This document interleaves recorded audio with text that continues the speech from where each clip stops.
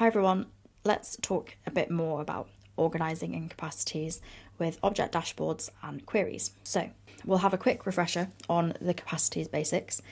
Every single note in Capacities is what we call an object. So an object is a note, but every object has a type, and that type is always labelled above the title. So we have a person object here, or a project object here, for example.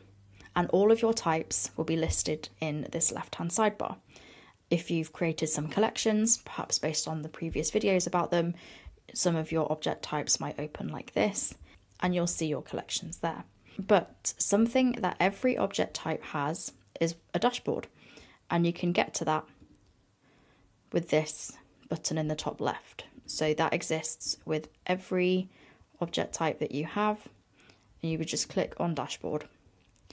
And essentially, this is a customizable selection of sections where Capacities is automatically finding objects of this type that fit one of these things. So if you have any collections, it will show you all the collections. If you have any objects that are not tagged, you can see that. Same for any collections. If you have any queries just for this object type, you can see those.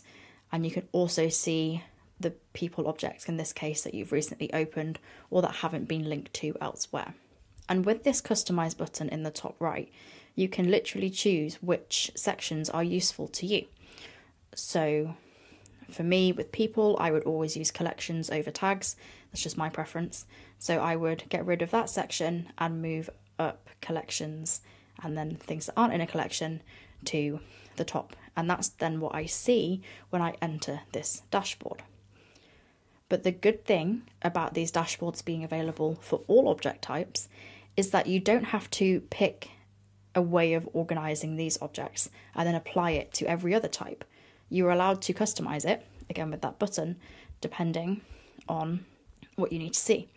So this is a more advanced setup that has some queries and a different way of thinking, which I'll go into in a moment. Or you might have definitions like I do, where I'd say it's less important to know what I'd opened and more important to know what isn't tagged, because I like to use tags for topics. So if I'm missing one, I might have missed a useful bit of information for one of my topics. So you can open your object types and choose the sections that are relevant to you, and then dip in and out of this view when it's useful to you. And whatever views you choose to show will then subsequently be shown as a section on this button as well. So you can zoom in just on the not tagged items, or you can see kind of a bird's eye view of them here. I'll show you that a bit bigger here. If I want to see all 7 objects, because right now I can't, if I click open, that takes me to this section, which again is in this drop-down menu. Now, just to be clear, the fact that this option exists with every object type does not mean you must use it, and it does not mean that if you don't like it or use it that you're organising things badly. It's just something that is baked into Capacities that you can choose to use if it works for you. And indeed, it doesn't even have to be applied to your whole space, as mentioned, just apply it to the relevant object types. But as mentioned, we'd come back to this one. If you are a pro or believer user, you have access to queries, and queries can be considered a bit like an automatic collection in some cases. I have a video about this from a couple of weeks ago, but a collection is you manually choosing which objects belong to which collection. If you have the AI features, AI can help you with that, again, as shown in the last video, but so can queries.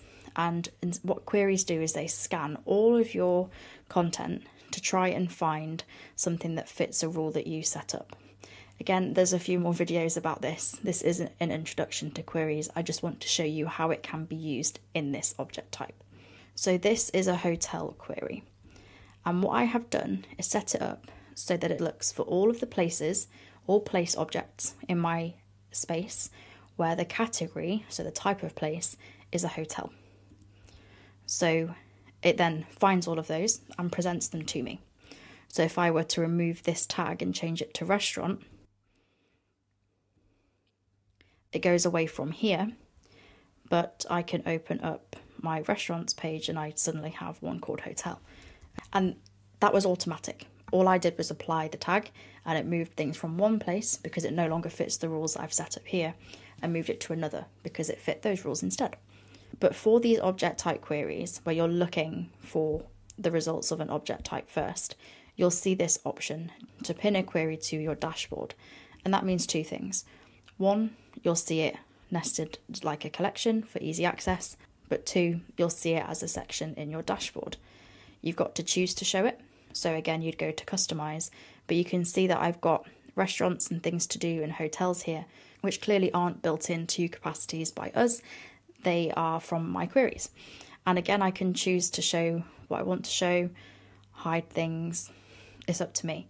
So here, whilst I have some collections for demonstration purposes, I would always use queries myself, so I can put collections to the bottom and move up my query sections, and then I can see what I would most likely want to dive into quicker. It looks like this for me. It would definitely look different for you, but that's the kind of benefit of queries combined with these pages.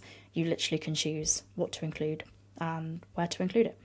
So it can all be collapsed like that, or you can just look at restaurants, just look at hotels, or things to do. So this is a worthwhile feature to check out if you haven't seen it already.